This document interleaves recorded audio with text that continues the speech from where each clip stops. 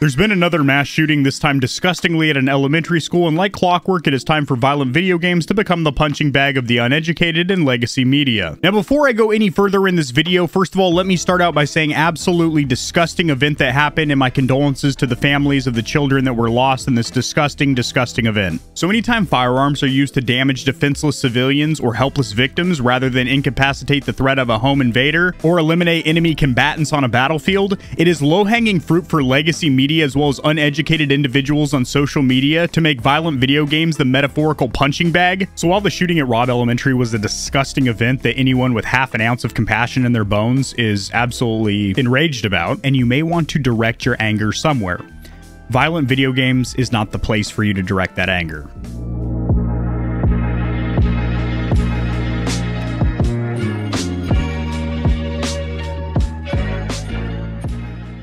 Now, blaming graphic or adult digital entertainment such as video games for real-world violent events is nothing new. Back in 2012, prior to his presidency, Joe Biden met with video game executives after the Sandy Hook massacre in 2012, and during his presidency, Donald Trump screamed for regulation on violent video games. Here is the thing. We already have a regulation system in place for video games. Allow me to share my screen for a moment. Putting myself in this little circle in the corner over here. The ESRB, or Entertainment Software Rating Board. I'm sure you've heard of them because there's a little placard or badge on the cover of every video game box. If you buy a digital-only copy where there is no physical box, it's plastered all over the landing page for that game. Now, what the ESRB is a ratings board that shows you what age group is appropriate for a game to be played at. So when you go to buy a game at GameStop or Walmart, if you look young, you've got a little bit of peach fuzz growing in here, and your voice is a little bit crackly, they are going to ask you for ID when you go to purchase Grand Theft Auto. Now, if you want to have a parent or guardian purchase that game for you, it's the same thing as your parent or guardian escorting you to see a rated R movie. That is up to your parent or guardian's discretion. But there is already this rating system in place here, which if you click on learn more about ratings over here, so it breaks down. If you hover over each one, it gives you a description. There's E for everyone, T for teen. Sure enough, 13 years and up, may contain violence, suggested themes, and crude humor. Then you've got mature only. Then you have the very few games that are AO, which generally have nudity or some kind of pornographic material. Then you have RP or rating pending, which games hardly ever get released as. They generally have to give them one of these ratings here. Now, I have a couple articles that I put some pretty highlights on. These will be sourced or cited down there in the description below anytime I cover any news in the gaming community or industry. A new shooting in the United States has put the spotlight back on gaming.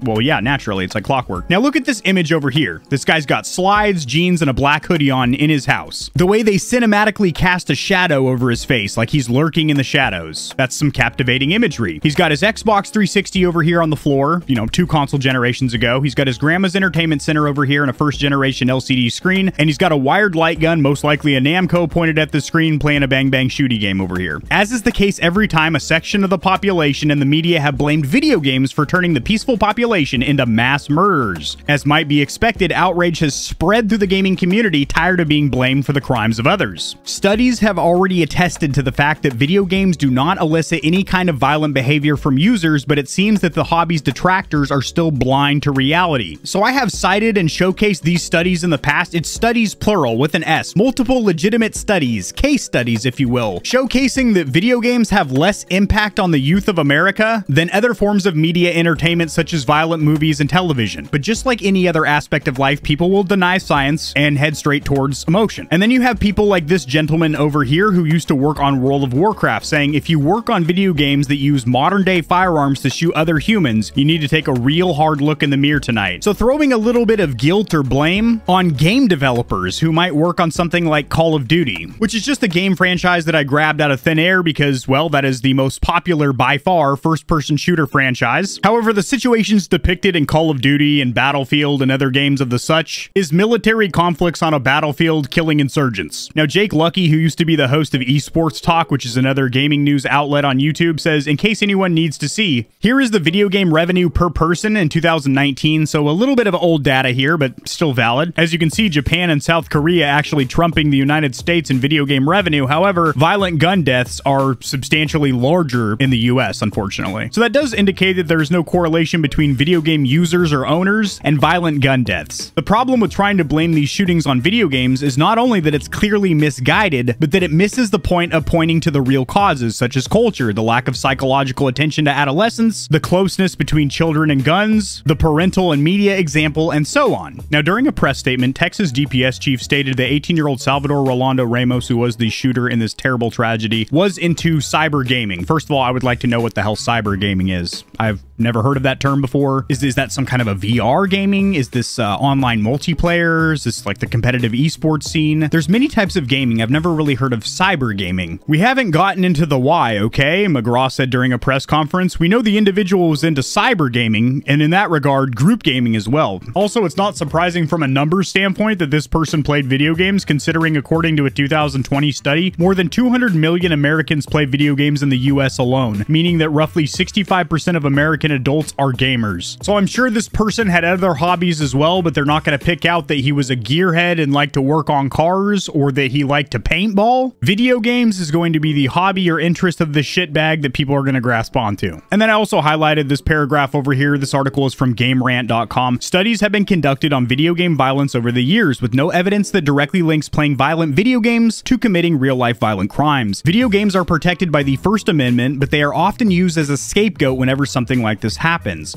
Politicians on both sides of the aisle have placed blame on violent video games in the wake of incidents like this. It has absolutely nothing to do with what political side of the house you're on, blue or red, left or right. It comes down to wanting to blame something or somebody, and video games, violent video games, being the low-hanging fruit to grasp onto during some kind of a press conference or public statement. Even though science has disproven the statement that violent video games cause real-life violent behavior. So while the shooting at Robb Elementary was a disgusting event that anyone with half an ounce of compassion in their bones is absolutely enraged about, and you may want to direct your anger somewhere, violent video games is not the place for you to direct that anger. If you enjoyed the video, liking it helps it to get seen by more gamers. This information will reach and assist them as well, which in turn helps me grow this little channel, which I do greatly appreciate. Subscribe for more content like this. I cover news in the gaming community and industry, tutorials helping you get set up streaming and YouTubing, as well as honest gaming product reviews, keyboards, mice, headsets, controllers, mics, chairs, etc. There are some hefty exclusive discount codes found only in the description of my videos and only for the audience here at Gamer Heaven. Check out Into the AM for some of the sickest looking and most comfortable cloth to ever grace my gaming giblets. If you don't want to be scorching your corneas with harmful blue light, check out Gamer Advantage, the only blue light glasses on the market that look sexy and actually work. If you're looking for a custom controller that'll blow the competition's tits back, AIM definitively has the best bang for buck or price to performance when it comes to Xbox, PlayStation, and Switch controllers. Nope, they don't do Switch,